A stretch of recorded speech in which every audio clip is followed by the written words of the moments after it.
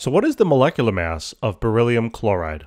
Well, it turns out I can use this handy dandy table to help us organize our thoughts. Bam! So the first thing I'm going to do is write down the particular element. So I have beryllium, Be, and I have chlorine, Cl. The next is to write down the number of atoms, and that's where the subscripts come into play. So at the bottom of beryllium, there is a 1, even though it's not there, there is a 1 there.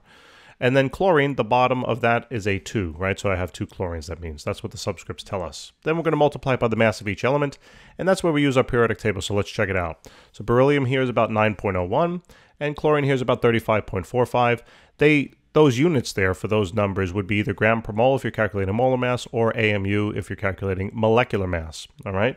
So this is going to be 9.01, and then the molar mass of then chlorine is about 35.45. And now to find the total mass then of the individual element, we just simply multiply this row across. So 1 times 9.01 means that there's a total mass of beryllium of 9.01. And then 2 times 35.45 for chlorine means that there is a total of 70.90 units of mass for chlorine. To find then the total mass of the entire compound, just simply add that column together. And when you do that, it works out to be 79.91. And since we're solving for molecular mass, the units here are in AMU, or aka atomic mass units.